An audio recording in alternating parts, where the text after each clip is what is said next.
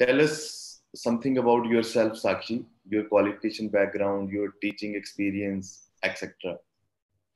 So first of all, I would like to thank you for providing me the opportunity to introduce myself. My name is Sakshi.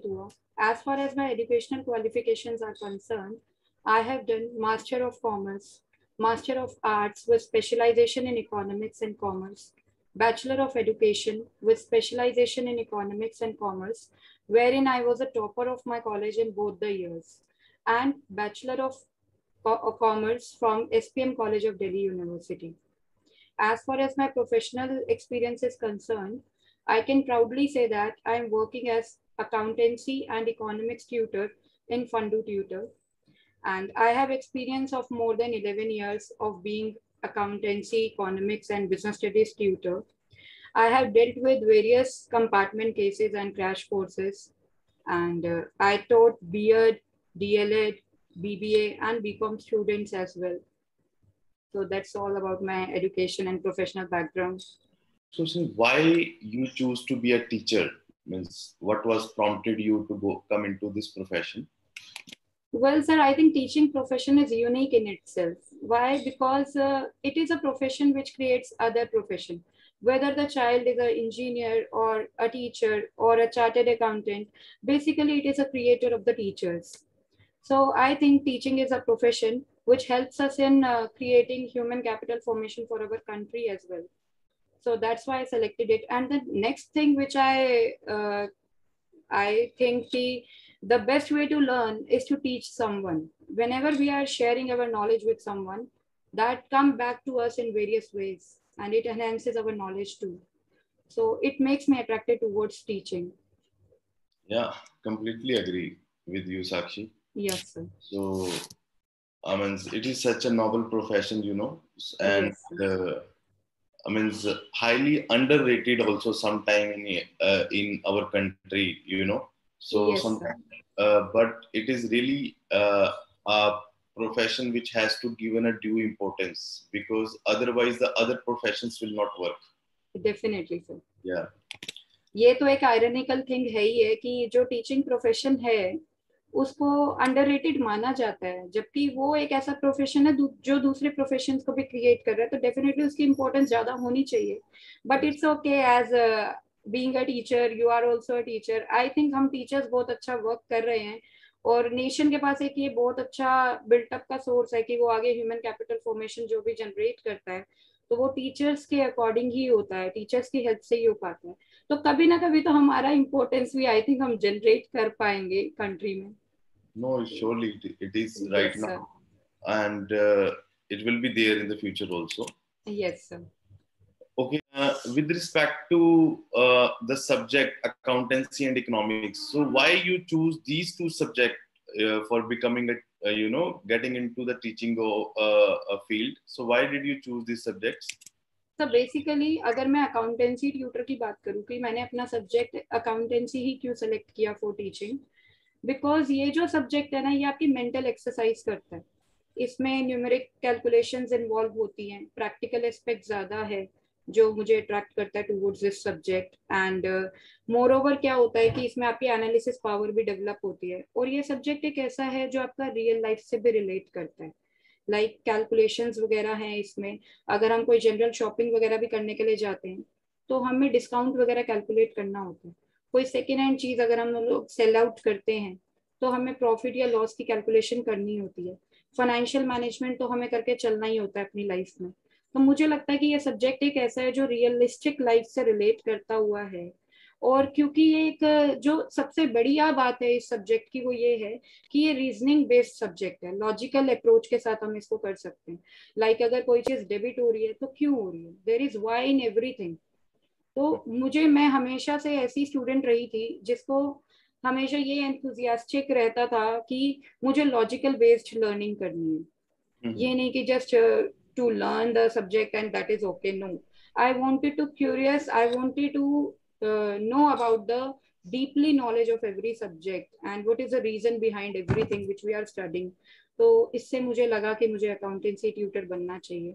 और अगर हम economics की बात करें तो वो तो मैं आपको वन सेंटेंस में बता सकती हूँ कि मैं इकोनॉमिक्स ट्यूटर क्यों बनना चाहती थी. बेसिकली मैं बहुत ज़्यादा इंथुजियास्टिक थी regarding the study of Indian economy, to know about the Indian economy, what are the problems are being faced in our economy, and what steps are being taken by the government to remove that, you know. And तो ये हमें economics में बहुत अच्छा मौका मिलता है, एक अपॉर्चुनिटी मिलती है कि हम अपने इंडियन इकोनॉमी को समझ सकते हैं, जिसमें मुझे ये लगता है कि जिस कंट्री में हम रह रहे हैं तो हमारी जो डोमेस्टिक कंट्री है उसकी नॉलेज सबसे पहले बनती है कि आपको होनी चाहिए. तो ये हमें जो अपॉर्चुनिटी मिलती है वो इकोनॉमिक्स में काफी अच्छी मिलती है. और दूसरी बात, इकोनॉमिक्स भी प्रैक्टिकल एस्पेक्ट से भी रिलेटेड है, उसमें भी न्यूमेरिकल्स हैं. अगर हम बात करें स्टैटिस्टिक्स फॉर इकोनॉमिक्स की, जो कि हमारे करिकुलम में है 11th क्लास के, तो वो भी बहुत अच्छा सब्जेक्ट है जिसमें प्रैक्टिकल नॉलेज भी है, plus that is also realistic in nature.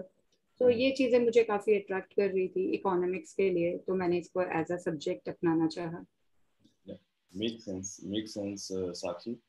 And you know, this accountancy also in the business world means no business can, work on a large scale until and unless the proper accounting is done. So yes sir, definitely. So all the because I was working also in Infosys as a finance consultant in ERP, and there also we need to, if the accounting knowledge is not there, we could not able to implement the software to, scale the business for the further level.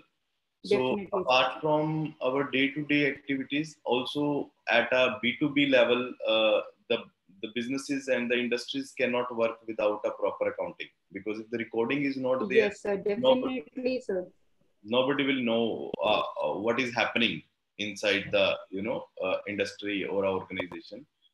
I completely agree with you, Sakshi. So sir basically accounting का, yes I agree कि corporate world में accounting का बहुत अच्छा scope है. अगर हम बात करें कंपनीज की, तो कंपनीज में एक सेपरेट डिपार्टमेंट है, accounting department. Accounts payable department is there, accounts receivable department is there, bank reconciliation, there are various departments which are related to accounting. और अकाउंट्स तो फिर एक ऐसा सब्जेक्ट है ही है कि अगर आप उसमें एक्सेल करते हो तो you have various career opportunities available to you. First of all, I want to know from you that what is your normal approach towards students while teaching, like how you start with them? Well, sir, basically I follow the principle of action research. What does action research means to me? It's like first I counsel the child कि अगर हमारे पास फंडू tutor ने, किसी child ने approach किया है, जिस भी सब्जेक्ट के लिए किया है, whether it is for economics और इट इज फॉर अकाउंटेंसी, मेरी फर्स्ट अप्रोच ही यही रहती है टू काउंसिल द चाइल्ड कि कितना इंटरेस्ट उस सब्जेक्ट में स्टूडेंट का है जिसमें वो ट्यूशन हमसे लेना चाह रहा है, और क्या प्रॉब्लम्स कोई पहले फेस कर रहा था वो बच्चा और हमारे पास उसने अप्रोच किया, क्या कहीं से पहले किसी प्रीवियस ट्यूटर से उसने कहीं ट्यूशंस ली हैं जो प्रॉब्लम आई है. बेसिकली ये पूछना बहुत ज्यादा मेरे लिए इम्पोर्टेंस रखता है कि मैं ये जान सकूं कि क्या चाइल्ड ने कहीं प्रीवियस ट्यूशंस ली थी तो क्या प्रॉब्लम्स आ रही थी, क्योंकि इस टाइम पे फिर हम फर्स्ट लेवल पे ही स्टूडेंट्स की प्रॉब्लम्स को जज कर सकते हैं कि ये प्रॉब्लम आई, और उसके बाद फिर मैं अकॉर्डिंगली एक कस्टमाइज्ड अप्रोच के साथ चलती हूँ. Once I understand the problem of the child, then I select my strategies to move on according to the comfort level of the child, according to the knowledge of the child, according to the interest of the child in the subject. तो उस strategies को फिर मैं अपना select करती हूँ जो best रहेंगी child के according. तो कस्टमाइज्ड सिस्टम ऑफ इंस्ट्रक्शन हम लोग फॉलो कर रहे हैं. I mean I follow personalised system of instructions and then move on with the child. और धीरे धीरे सब्जेक्ट में लव जनरेट हो ही जाता है जब हम चाइल्ड की वो प्रॉब्लम्स को रिजॉल्व कर देते हैं. जैसे कि एक टीचर, एक डॉक्टर भी है, अगर हम बात करें तो डॉक्टर भी पहले डायग्नोज करता है प्रॉब्लम को, देन मेडिसिन को प्रिस्क्राइब करते हैं. इन द सेम वे मुझे लगता है टीचर्स को भी ऐसे ही करना चाहिए, और मैं भी ऐसे ही अप्रोच के साथ चलती हूँ कि first thing is to diagnose the problem of the child in a particular subject. जैसे अगर हम बात करें अकाउंट्स की, तो अकाउंट्स में कुछ स्टूडेंट्स के माइंड में सेट होता है कि हमें तो मैथ्स तो अच्छी लगती नहीं थी, और अकाउंट्स में भी क्या है, कैलकुलेशंस है. तो मुझे इस सब्जेक्ट में ज्यादा मैं नहीं कर पाऊंगा ढंग से, मैं अपना बेस्ट नहीं दे पाऊंगा। तो वहां पे हमारे काउंसलिंग की नीड बहुत अच्छे से पड़ती है। और ये टाइम टू टाइम काउंसलिंग तो हमें चाइल्ड की करते ही रहना चाहिए बीइंग अ टीचर। तो इस अप्रोच के साथ मैं चलती हूँ। Nahin, I agree with you, Sakshi, and this is how the systematic way of teaching should work.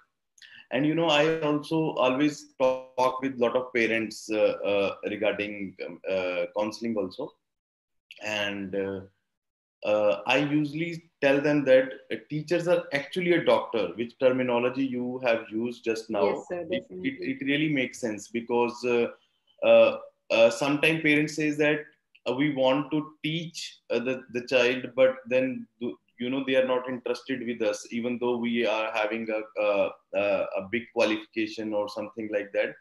Then I always tell them that it is a specialized field, and how much knowledge you have, it really does not matter actually if you will not connect with the student in a way it has to be, right? Yes sir, So definitely. I agree with you. This is the teacher is actually a doctor on a psychological level, surely. Do you think, Sakshi, most of the students are nowadays becoming exam oriented and does not go that deep in the subject? Yes sir, I completely agree with you. I think most of the students are like that कि exam oriented है, just वहाँ पे marks आने चाहिए और Mm-hmm. बाकी उन्हें subject की डिटेल में जाने में कोई इंटरेस्ट नहीं होता। Mm-hmm. वहीं पे हम टीचर्स का एक एक्टिव रोल आता है कि Mm-hmm. हमें कुछ ऐसी ट्रिक्स अप्लाई करनी है कि जिससे कि बच्चे का इंटरेस्ट हम डेवलप कर सके सब्जेक्ट में। और बीइंग अ टीचर मुझे नहीं लगता कि हमें बहुत ज्यादा मार्क्स पे फोकस करना चाहिए। हाँ, हमें बच्चे को उस लेवल तक लेकर जाना है कि वो जितना मैक्सिमम मार्क्स ला सकता है वो लेकर आए, लेकिन उससे पहले हमें फोकस करना चाहिए रीजनिंग पे कि Mm-hmm. सब्जेक्ट की डीप नॉलेज हमें स्टूडेंट को देनी है, लॉजिक्स डेवलप करने हैं। बेसिकली अगर हम बात करें कि बच्चे क्यों एग्जाम ओरिएंटेड होते हैं, तो उसके पीछे काफी रीजंस हो सकते हैं। बच्चे का स्टडीज में इंटरेस्ट क्यों नहीं है, तो उसके पीछे काफी रीजंस हो सकते हैं कि कुछ माइंडसेट ही खराब है, माइंडसेट गलत सेट है। कैसे कि जैसे अभी मैंने आपको अकाउंट्स का बताया था कि अकाउंट्स में जनरली स्टूडेंट्स का यही होता है कि हमें तो मैथ्स अच्छी लगती नहीं थी।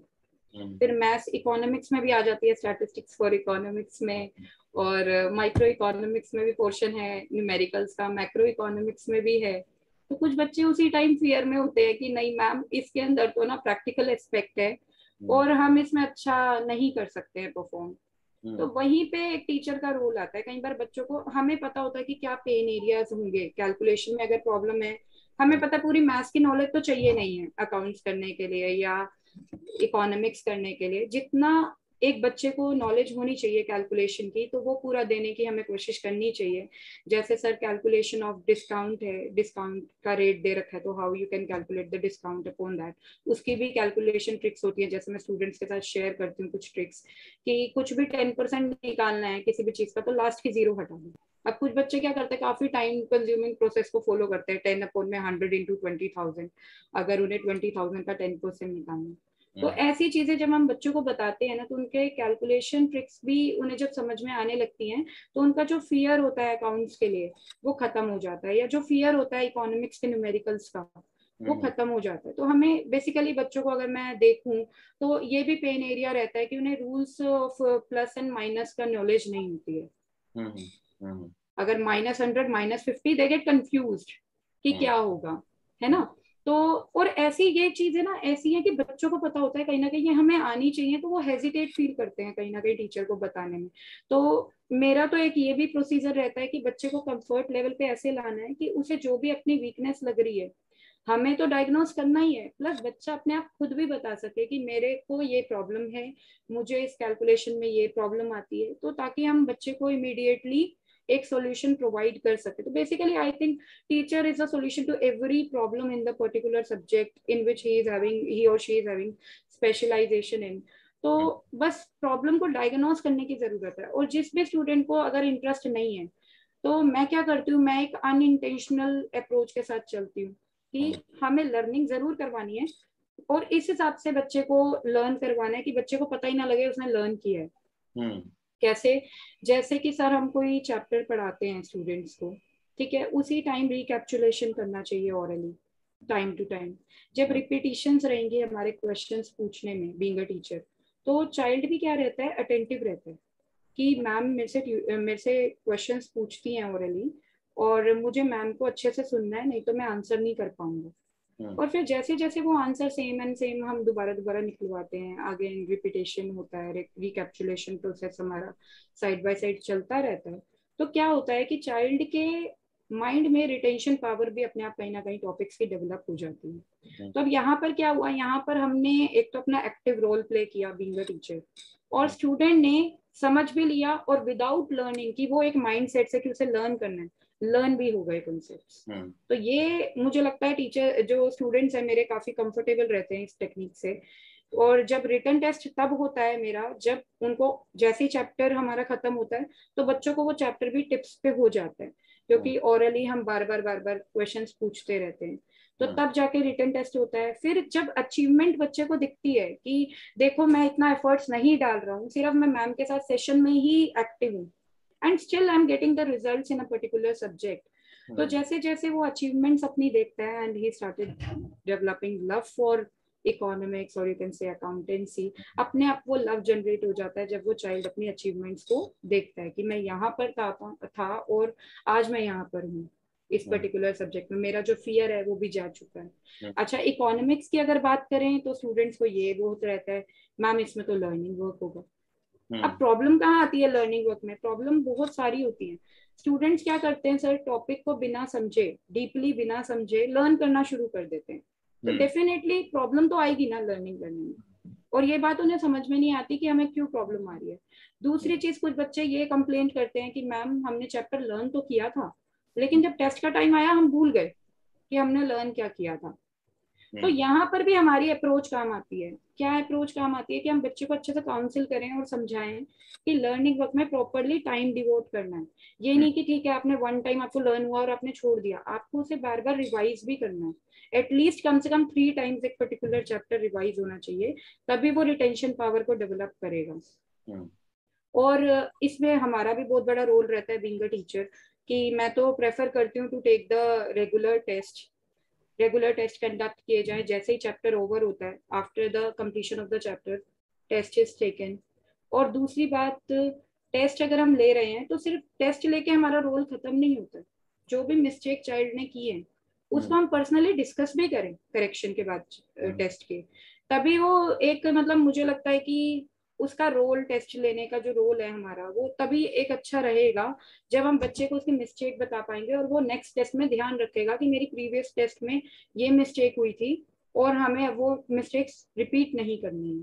तो ये बहुत बड़ा, आई थिंक मुझे लगता है कि टेस्ट ले रहे हैं तो बीइंग अ टीचर हमें उसे डिस्कस भी करना चाहिए, मिस्टेक्स को काफी डिटेल में डिस्कस करना चाहिए। तो ये थोड़ा बहुत मेरा अप्रोच रहता है। Moreover, I focus on sir cumulative test. Cumulative test कैसे, जैसे जनरली बच्चों के साथ ये प्रॉब्लम होती है, चैप्टर 2 हुआ, चैप्टर 1 वहीं से माइंड से हट गया, चैप्टर 3 पर आए, चैप्टर 1 एंड 2 वेनिश हो गया।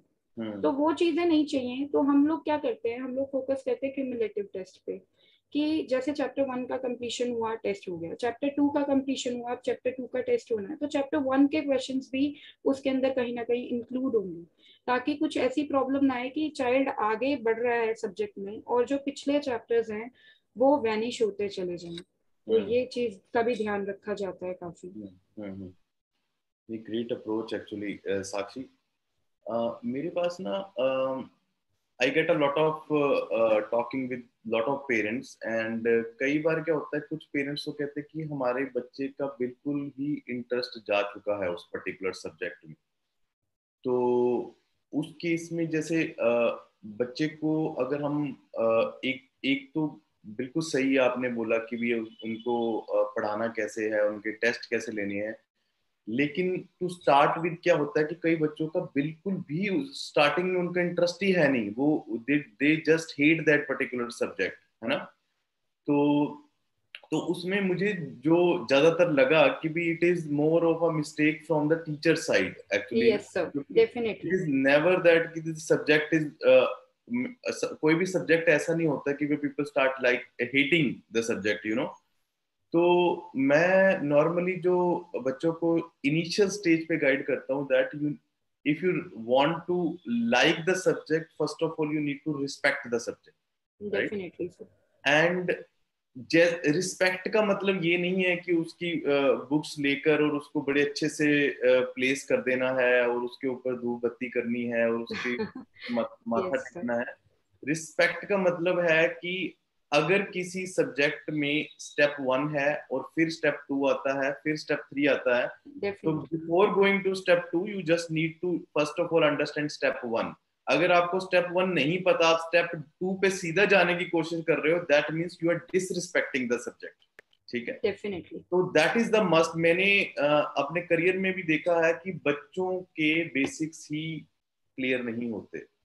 जैसे वो 12th के कई बार स्टूडेंट्स हमारे पास आते हैं, वो शुरू कर रहे हैं एडवांस लेवल पे accountancy, but they do not know the basic concepts of debit and credit also. ठीक है, तो ये बहुत इंपॉर्टेंट हो जाता है कि इसको भूल जाना कि वो बच्चा 12th का है या वो ग्रेजुएशन का है, अगर उसके 11th के बेसिक कॉन्सेप्ट क्लियर नहीं है तो we just need to go back to that concept. Definitely sir. तो ये मैंने जरूर देखा है कि बच्चे जो है ना, जो स्टेप मिस कर जाते हैं बीच में ना, क्योंकि कोई भी subject is a logical subject, आप उसका प्रीवियस लॉजिक क्लियर नहीं करोगे, नेक्स्ट लॉजिक पे जाने की कोशिश करोगे, सब्जेक्ट विल फायर बैक। मतलब कि Definitely sir. It is a disrespect to subject, subject will disrespect you. तो ये Definitely. बहुत ज्यादा एक टीचर का एक बहुत इंपॉर्टेंट रोल यहाँ पे आ जाता है कि ये असेस करना कि अगर हम स्टेप 3 पे चल रहे हैं कि स्टेप 1 और 2 स्टूडेंट को क्लियर है कि नहीं है। अगर Definitely. नहीं है तो अगर आप स्टेप 3 पे लगे रहोगे तो then it is a end game for the student. That's why what I did is when I deal with the students, I first check their knowledge regarding that particular topic we are going to study. कि previous classes में भी अगर वो topic है, वैसे तो मैं जो approach लेती हूँ, मैं बिल्कुल ऐसी approach लेती हूँ कि मैं ये मान के चलती हूँ like student को कुछ आता ही नहीं है, मुझे ही करवाना है टॉपिक से। लेकिन मैं फिर भी थोड़ा सा उनका पार्टिसिपेशन करवाने के लिए, अगर उनको कुछ नॉलेज है वो शेयर करना चाहते हैं, तो वो मैं पहले उनसे क्वेश्चंस कुछ ऐसे प्रिलिमिनरी जो होते हैं वो पूछती हूँ, देन मैं टॉपिक को स्टार्ट करती हूँ। And second thing, I totally agree with you sir, सबसे ज्यादा आई थिंक मेजर रोल एक टीचर का ही रहता है अगर student have lost interest in the subject. Like कुछ टीचर्स ऐसे हैं जो एक्सेस होमवर्क देते हैं तो बच्चे को बर्डन लगने लग जाता है, कस्टमाइज्ड अप्रोच के साथ नहीं चलते, क्योंकि कोई भी अगर हम दो स्टूडेंट्स की भी बात करें ना तो उनमें काफी डिफरेंसेस होंगे, तो उन डिफरेंसेस को हमें ध्यान में रखते हुए चलना है। ठीक है, अगर एक बच्चे को एक्स्ट्रा ऑर्डिनरी इंटरेस्ट है सब्जेक्ट में, वो बच्चे ऐसे होते हैं वो होमवर्क खुद मांगते हैं, और होमवर्क दो मैम, और क्या करना होगा हमें, तो वो ऐसे होते हैं। कुछ तो ऐसे भी होते हैं हमारे पास कि टेस्ट हमारा ले लो, खुद भी बोल रहे होते हैं। तो हाँ, और कुछ ऐसे होते हैं जिनका ज्यादा इंटरेस्ट नहीं है, तो हमें भी उसी हिसाब से अप्रोच लेते हुए चलना है कि एक्सेस होमवर्क वगैरह ना दिया जा सके, जितना रिक्वायर्ड है उतना दिया जा सके। या कुछ टीचर्स ऐसे होते हैं जो नेगेटिव वर्ड्स यूज करते हैं पढ़ाते रहे, तुमसे तो हो ही नहीं पाएगा, पता नहीं तुम कब से इसी सेम चैप्टर पे पढ़े हो, कब तुम नेक्स्ट चैप्टर पे जाओगे। तो I totally disagree with this कि हमें बीइंग अ टीचर हमें हमेशा पॉजिटिव एटीट्यूड शो करना है। इवन कुछ टीचर्स ऐसे होते हैं जो बड़े टायर्ड होते हैं क्लासेस ले लेके, और उनका पढ़ाने के टाइम पे भी ना एनर्जेटिक वे नहीं आता। जब हम खुद ही एनर्जेटिक नहीं है being a teacher, how can we expect कि हमारा स्टूडेंट एनर्जेटिक होगा। तो अगर हमें ठीक है, हमें टायर्डनेस अगर है, तो पहली बात तो अगर हमारा टीचिंग प्रोफेशन है और हम जैसे ही टीचिंग करेंगे हमारी टायर्डनेस हमें कोई बोदर नहीं करेगी, तो वही अप्रोच के साथ हमें चलना है। हमें स्टूडेंट को कभी फील नहीं कराना आज हम टायर्ड हैं, आज हमारे ऊपर वर्कलोड ज्यादा था, तो ताकि हमारा स्टूडेंट भी एनर्जेटिक रहेगा और उसका भी माइंड सेट रहेगा कि हाँ ma'am is ready to teach and I am ready to learn. तो ऐसी अप्रोच के साथ भी हमें चलना चाहिए। प्लस कई बार होता है कि टेस्ट डेट की जब फिक्सेशन की बात आती है तो टीचर्स को मैंने फोर्स करते हुए देखा है। अगर मान लो चाइल्ड हमारे से रिक्वेस्ट कर रहा है कि मैम प्लीज 5 days बाद रखते हैं, नहीं, you have to give the test on that particular date which was decided. So this is a wrong way, a wrong approach of teachers. कहीं ना कहीं हमें स्टूडेंट की सुननी चाहिए, तो हमें फ्लेक्सिबिलिटी हर एस्पेक्ट में रखनी चाहिए। कई बार अगर चाइल्ड कह रहा है कि उसे लीव चाहिए, तो कोई बात नहीं, if you can manage you can give the extra class for it, आप लीव दे दो ना अगर आप दे सकते हो। टाइमिंग्स चेंज की है, अगर आप एडजस्ट कर सकते हो तो करो एडजस्ट। तो ऐसी चीजें होनी चाहिए जो कि नहीं होती हैं और चाइल्ड का कहीं ना कहीं इंटरेस्ट अफेक्ट हो जाता है। या कुछ टीचर्स को मैंने ऐसे भी देखा है, अगर स्टूडेंट्स कुछ क्वेश्चंस ज्यादा पुटअप करते हैं तो कहीं ना कहीं कुछ ऐसी बात बोल देंगे कि नेक्स्ट टाइम स्टूडेंट क्वेश्चन नहीं पूछता या डरता है क्वेश्चन पूछते टाइम। तो ये ऐसी चीज भी नहीं होनी चाहिए बीइंग अ टीचर। हमें तो बल्कि हैप्पी होना चाहिए कि हमारा स्टूडेंट जो है वो इंटरेस्ट ले रहा है, क्वेश्चंस पुट अप कर रहा है, सब्जेक्ट में इंटरेस्ट ले रहा है, तो हमें उसके आंसर्स को बहुत अच्छे से टैकल करना चाहिए सिचुएशन को। तो टोटली एग्री। नहीं, ये यस, दो तीन पॉइंट जो है ना वो आपने बड़े इम्पोर्टेंट रखे हैं कि एक तो जैसे कि स्टूडेंट क्वेश्चन कर रहा है और teacher is getting irritated, that is the end time actually ना, यस, बिकॉज मेरे ख्याल से ना द मोस्ट इम्पोर्टेंट, अगर एक single most important role of a teacher अगर एक लाइन में अगर मेरे से पूछा जाए और कुछ भी नहीं अगर कर सकता टीचर ना, तो at least give the respect to the question asked by the student. Definitely sir, definitely. अगर आप उसके क्वेश्चन को रिस्पेक्ट नहीं कर सकते, आपको टीचर को आता है नहीं आता है कोई बात नहीं, बल्कि teachers are also, there are some human beings, teachers do या नॉट नो द आंसर, या but the most important thing is that to accept that you have asked the wonderful question. Yes sir, हो सकता है कि वो teacher, क्योंकि इसमें ना एम्पैथी का भी रोल बहुत इंपॉर्टेंट हो जाता है कि how definitely sir, you are, if yes sir, if the teacher is not respecting the question and looking it as a some teacher do that, you know, this is a stupid question or something like that, and that shows that the teacher is not empathetic. Yes sir, definitely और अगर वो empathetic नहीं है तो वो teacher ही नहीं बन सकते, क्योंकि वो डेफिनेटली सर, क्वेश्चन आप कैसे डिसाइड कर सकते हो, राइट? तो स्टूडेंट को अगर एक बार दो बार अगर आपने कह दिया, चाहे आपने स्टूपिड वर्ड नहीं यूज किया, if you are ignoring the question and somehow you know उसको लेट डाउन द क्वेश्चन कर रहे हैं, स्टूडेंट ने आपकी वाइब पकड़ लेनी है और उसने दोबारा मोटिवेट नहीं होना क्वेश्चन पूछने के लिए। डेफिनेटली। तो वो बहुत ज्यादा इंपॉर्टेंट हो जाता है कि आप उसके, जब उसने क्वेश्चन पूछा है तो उसको एक रिस्पेक्टेबल तरीके से एक्सेप्ट करो, ताकि वो एक मोटिवेट हो नेक्स्ट लेवल का क्वेश्चन भी पूछने के लिए। Definitely sir. बहुत सारे पेरेंट्स आते हैं, यू नो, जैसे आपने डॉक्टर पेशेंट वाला कॉन्सेप्ट भी अभी रखा, which is very interesting, you know. तो जैसे पेशेंट के पास भी डॉक्टर जाते हैं और उनके पेरेंट्स या डियर वंस और नियर वन भी उनके साथ जाते हैं, तो patient get some time you know emotional कि भी किसी तरह से इसको ठीक कर दीजिए, है ना। लेकिन doctor has to follow the certain process और यू नो एक प्रॉपर स्किल सेट में और एक साइंटिफिक अप्रोच यूज करनी पड़ती है। तो कई बार आपको ऐसा भी लगता होगा कि पेरेंट्स आके, मतलब जैसे 2 महीने रह गए जी, इसको इतने मार्क्स ला दीजिए और आप ये कर दीजिए, आप वो कर दीजिए, आप इसको 1 घंटे की क्लास की बजाय 4 घंटे ही कर दीजिए, इसको होमवर्क ज्यादा दे दीजिए, जबकि स्टूडेंट का लेवल कुछ और है, साइंटिफिक वे कुछ और बोल रहा है उसको अप्रोच करने के लिए। पर पेरेंट्स जो है they are also, they are very intellectually high, ठीक है, they are very concern and they are very communicative also. How you handle those kind of situation? Sir I think इस केस में तो हमें पेरेंट्स को भी हैंडल करना चाहिए, पेरेंट्स को काउंसिल करना पड़ेगा कि ठीक है, हमारा जो टीचर है, टीचर का रोल ये नहीं है कि 30% वाले स्टूडेंट को सीधा 90% पे ले आएगा। It will take time. Teacher के पास पावर है कि कोई भी स्टूडेंट हमारे पास है बिलो एवरेज, एवरेज, हमें उसे एक्स्ट्रा ऑर्डिनरी तक ले जा सकते हैं, लेकिन it will take time, it will take patience, right. So parents को भी पेशेंस तो रखना पड़ेगा और उनको हमें उस टाइम पे यही एश्योरिटी देनी होती है कि देखिए आपका चाइल्ड है, जो भी है, वो द लेवल इज, अगर आप कोई ऐसा बोले कि 2 महीने में 100% मार्क्स आ जाने चाहिए या 80% मार्क्स आ जाने चाहिए, तो वो हम कोई गारंटी नहीं दे सकते। बीइंग अ टीचर कोई भी, मुझे नहीं लगता कोई टीचर गारंटी ले सकता है इस चीज की। लेकिन यस, हम आपको ये एश्योरिटी दे सकते हैं कि आपके चाइल्ड जितना बेस्ट लेवल तक जा सकता है उसके कैलिबर के हिसाब से। Every child is having the calibre sir. हर किसी की कैचिंग पावर डिफरेंट है। अभी जैसे मैंने यही बात बोली थी कि 2 स्टूडेंट सेम नहीं हो सकते।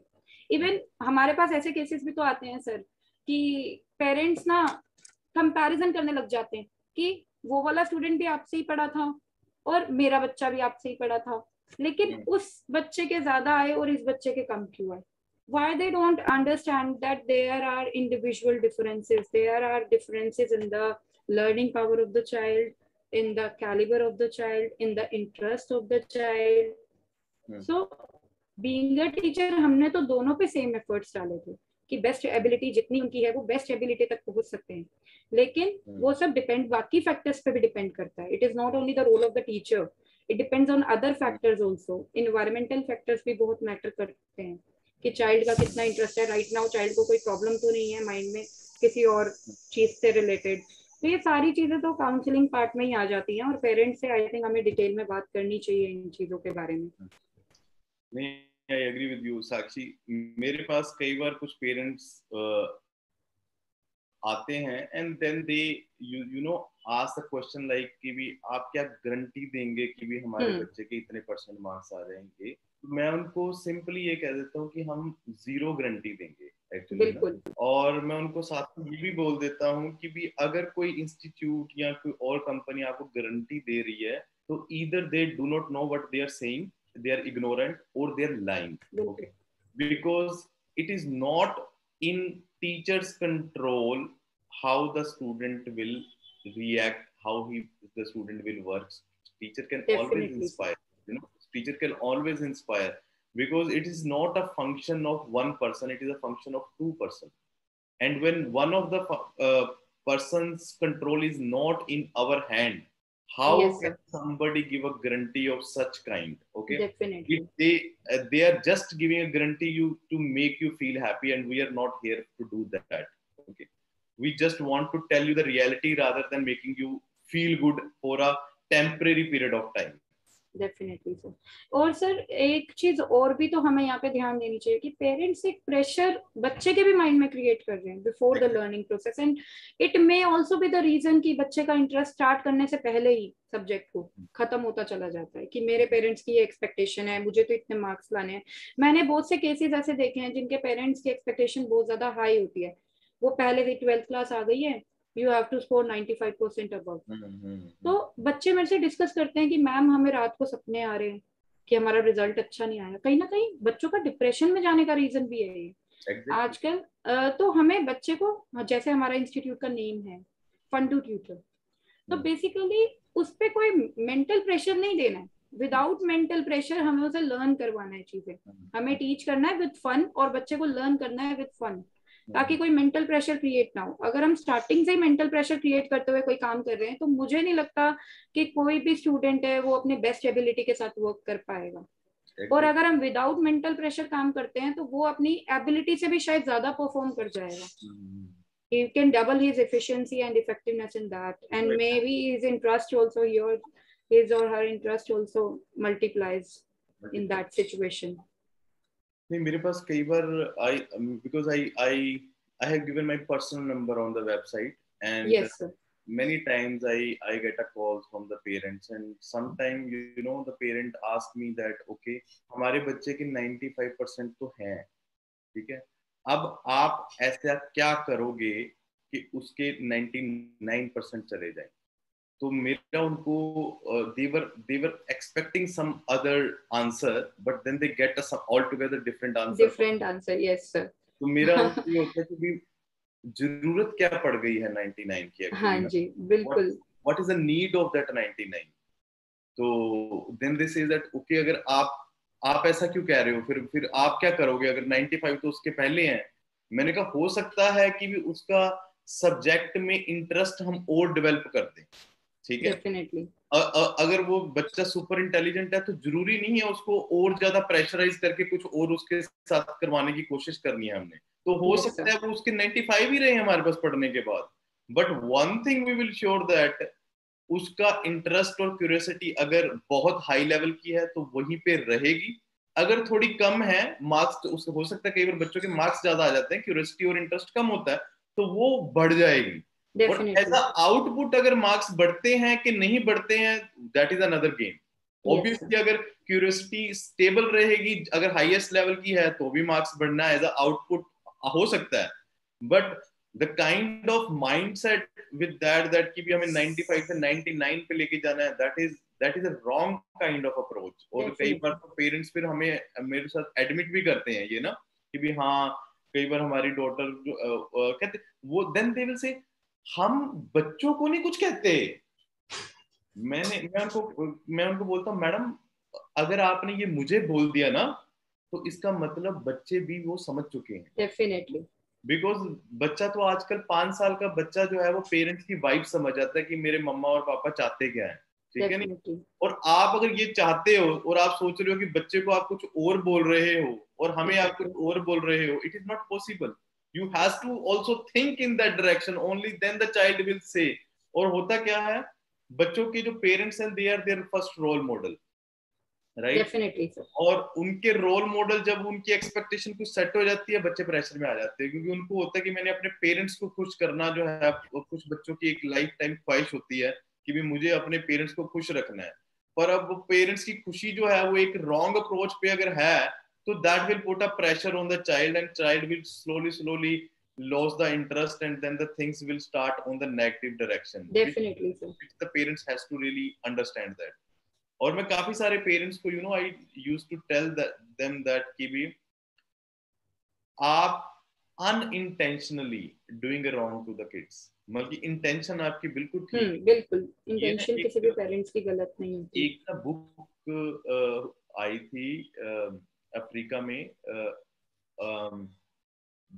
उसका नाम था मेरे ख्याल से डेथ एड।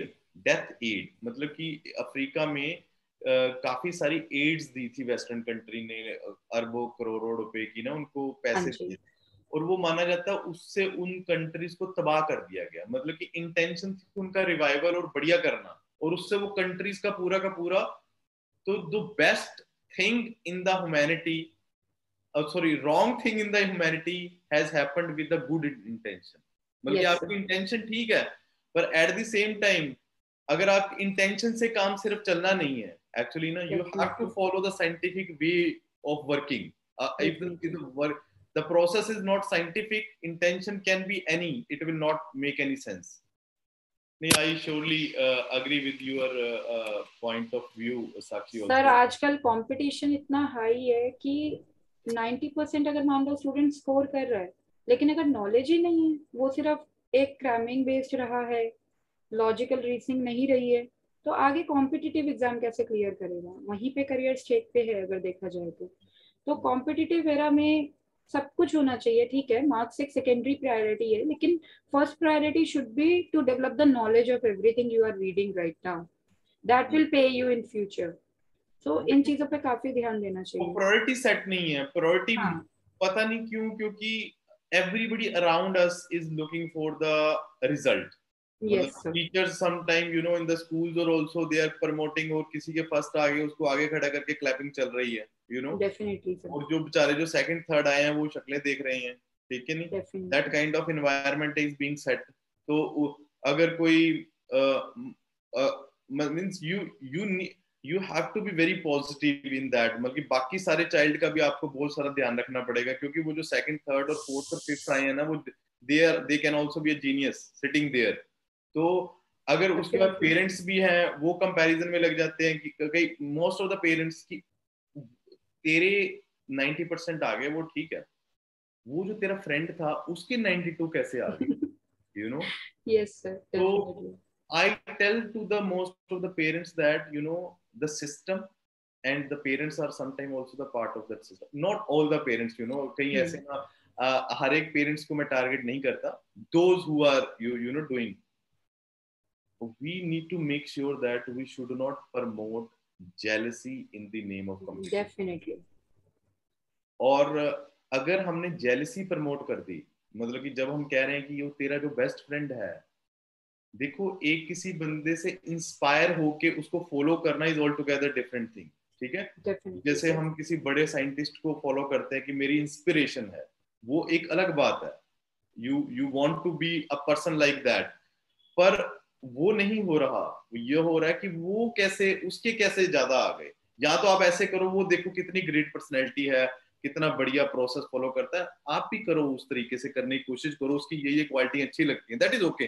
पर यस। आपने एक ब्लंट स्टेटमेंट दे दी कि उसके कैसे आ गए, वो the kid will start hating his best friend. वो बोलेगा यस। इसके डेफिनेटली। मार्क्स के कारण मेरे पेरेंट्स मुझे लाइक नहीं करते। तो दिस इज कहीं ना कहीं the child will feel inferior inferior, इन और इटसेल्फ। इंफीरियर तो फील करेगा ही, और वो हेट इन्वॉल्व हो जाए। जनरेट करेगा। Yes sir, definitely. और jealousy is the biggest evil, you know. एक जेलसी एक ऐसी चीज है जिसमें सिर्फ नुकसान उसी को होना है जो जेलसी कर रहा है, दूसरे को डेफिनेटली सर। राइट। तो या great thought process again Sakshi. Thank you.